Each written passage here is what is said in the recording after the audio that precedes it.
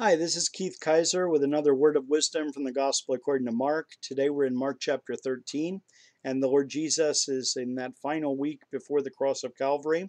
And this chapter is parallel to Matthew 24, what we often call the Olivet Discourse, because as verse 3 says that the Lord Jesus was sitting on the Mount of Olives. But we'll start at Mark 13, verse 1. Then as he went out of the temple, one of his disciples said to him, Teacher, see what manner of stones and what buildings are here. And Jesus answered and said to him, Do you see these great buildings? Not one stone shall be left upon another that shall not be thrown down. Now, we referred to this a few lessons ago, that the people were very impressed with the temple, that not just Jews, but even Gentiles that would visit Jerusalem were very impressed with the stones and the workmanship and the grandeur of this temple. And there's something about human beings that, being material people made out of material stuff, we might say, we're impressed with material wealth and material beauty. And to some extent, God has created us that way, that we have an aesthetic sense. We have a sense of beauty, a sense of art or design, and that is filtered different ways through the human prism. So in some people, it exhibits itself in the ability to draw or paint or to sculpt, or in some people it's craftsmanship, to work in wood or stone or metallurgy, such as in here. And even in the sciences, one can see that creative human impulse of scientists trying to discover how things work in the universe and how to make applications from the principles of the natural world to our everyday lives. So all of this kind of put in us by our Creator. It's sort of hardwired into us as human beings. And yet, when it comes to spiritual things, the Lord Jesus said in John chapter 4 that God is spirit and he must be worshiped in spirit and in truth. He's seeking those who will worship him in spirit and in truth, in fact, our Lord Jesus said. And yet, it's so often the case that people forget the spiritual and they become overly occupied with the material. It becomes about the building. I can't tell you how many times I've been in large and impressive religious buildings. Sometimes I've been in some of these great cathedrals in Europe, and I'm always impressed with the fact that the way these buildings are designed is with a certain philosophical intention.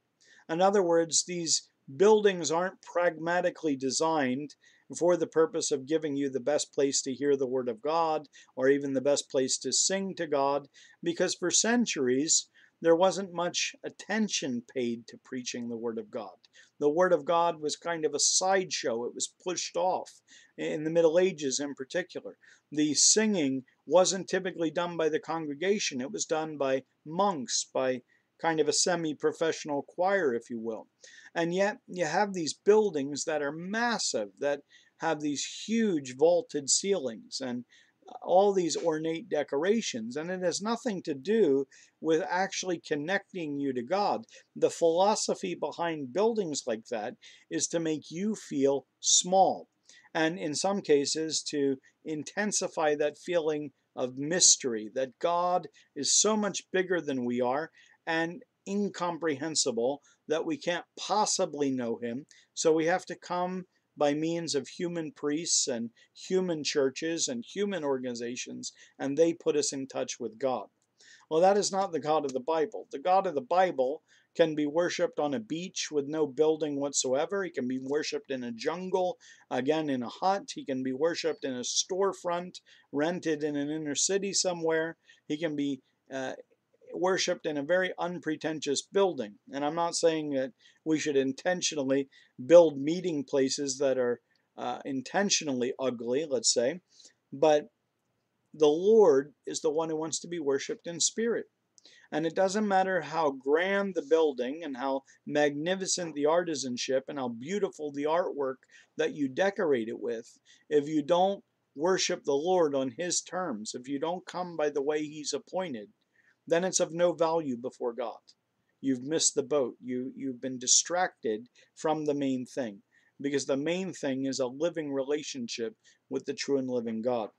Now, the disciples even were carried away with this beautiful temple. And yet the Lord had to tell them, Do you see these great buildings? Not one stone shall be left on another that shall not be thrown down. And he was prophesying the eventual destruction, as I mentioned before in an earlier lesson, that the Romans destroyed this temple in AD 70. And that what the Lord said literally would happen. You can go to the Temple Mount today in Jerusalem, and you won't see not even a wall of that temple still standing. What you see is a retaining wall that was around the larger area, the grounds around the temple. It was an enlarged area that Herod had made to kind of increase the commerce and the tourism and make it a little bit nicer, I guess, to go up to that temple, in his mind at least. And you can go along, and you can even now today go in a tunnel underground and follow along those huge stones that go down to bedrock. But that again is not part of the temple proper. That's part of the environs, the surrounding area of the temple. So what our Lord prophesied was literally fulfilled about 40 years after the event, a little less than that, perhaps. But anyway, the Lord accurately predicted this, decades before the time. And he begins to teach them then at another question. When they come to him in verse 3, he sat on the Mount of Olives opposite the temple. And this is a very historically significant place, because when you read Zechariah 12 through 14, those 3 chapters, it's going to talk about the second coming of Messiah to earth and him coming in judgment and establishing his kingdom. And the Mount of Olives figures very prominently in that this is the place the Lord's coming back to. Of course, our Lord Jesus ascended back to heaven later from that mount, and this is the mountain he's coming back to in his second coming to earth.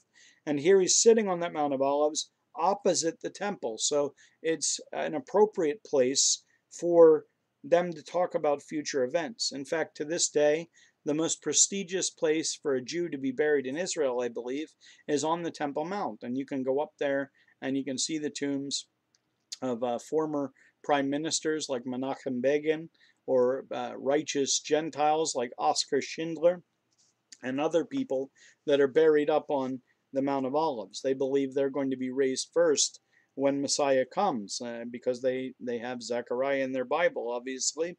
And so they recognize the importance of the location. But here, Peter, James, John, and Andrew come and ask him privately. Now, it's not the 12. Again, it's a subset of the 12. This is an intimate group. And it's been said that the Lord doesn't have favorites, but he does have intimates. You know, God's truth is available to every believer. If you know the Lord wants to teach you what his sacred secrets are, so to speak.